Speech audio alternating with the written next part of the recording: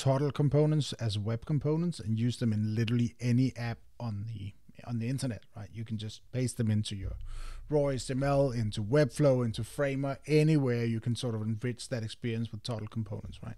But it also works the other way. Because toddle uses the web component standard, you can use custom-made coded web components in toddle.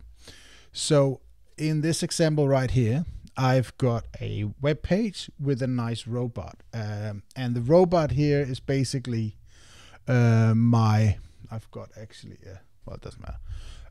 I think I've got let me just fix that. I've got a little space before my robot there. It's a bit off center. There we go. So I can, I want to use an emoji picker to be able to change the emoji I'm showing here. But it takes forever to make one of those because you need like 100,000 emojis and arrange them. It's a whole thing.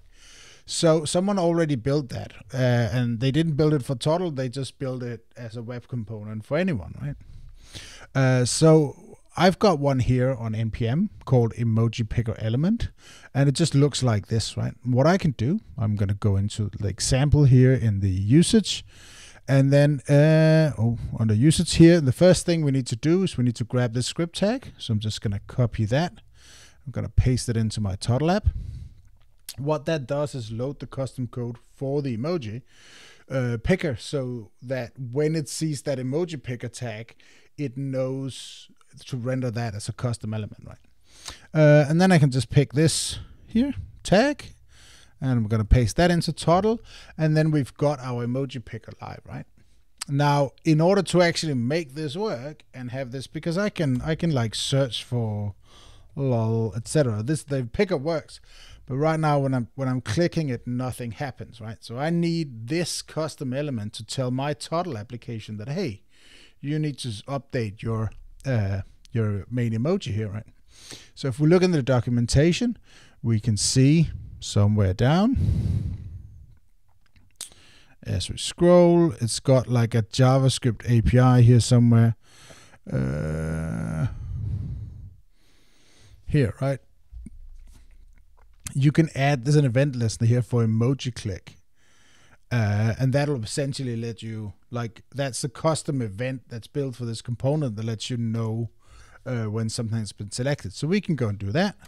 I'm gonna pick my emoji picker, go to events, and since that's not a standard web event, I'm gonna add a custom one here, and I'm gonna call it emoji click. And in here, what I want to do is I want to set this emoji variable, and I've got my event. And since Toddle's never seen an emoji click event, we can't really show any predates because the event hasn't happened yet, so we don't know anything about it. So we're just, right now, we can't really show any placeholder data, which we normally does for event. So we'll have to go blind. But in this, it said detail was kind of what it said in the element right here. And I don't know if it says anything about, we'll have to test what the data actually comes back at. So we'll try here. We'll try and click an event, and we're getting a weird object. That means it wasn't really an emoji. It was an object with a bunch of data in it. But we can see that on that object is a Unicode property, which gives us the emoji we want. So we're just going to change our little event handler here to, instead of just getting detail, we're going to get out an array, which is detail. So this is a little trick you can do when you're using the get formula. So get normally like accesses a property on the event. And of course, this is undefined now. And that's just because this event hasn't happened yet, right? But when it's there, it's going to have that shape we saw before. And we're going to pick out the detail. That's the first part we got from the docs. And the second part was this Unicode. And by passing get an array, it says first get me the detail. And then from the object, that's the detail object in this, get me out the Unicode property, and that should be the Unicode emoji. So let's try now. We can see as we're clicking these elements, we're updating our emoji variable here, and that's the one we tied to our H1, right? So that's how you do it. It's really simple to use custom elements for anything, and they've got custom elements for everything. Like Google Maps got custom elements built. Anything you're looking for, you can find a custom already built element that does that for you, right? and it's as easy as copying it and pasting it in your toddle app. If you haven't tried Toddle yet, go and try that. It's free to sign up. Go to toddle.dev.